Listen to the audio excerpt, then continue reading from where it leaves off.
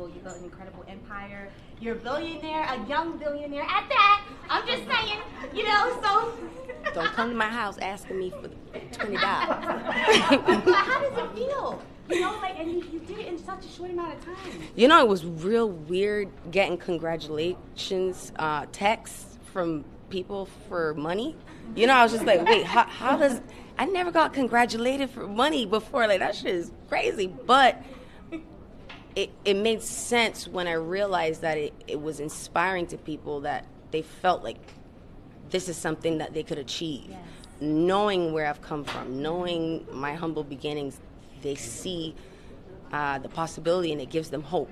Yes. And that made me feel really... You're not going to expect what you hear. That's, just put that in your mind. Like, whatever you know of Rihanna is not going to be what you hear. I'm really experimenting, and music is like, it's like fashion. You should be able to play. I should be able to wear whatever I want, and I treat music the same way. So I'm having fun, and it's going to be completely different. That's it.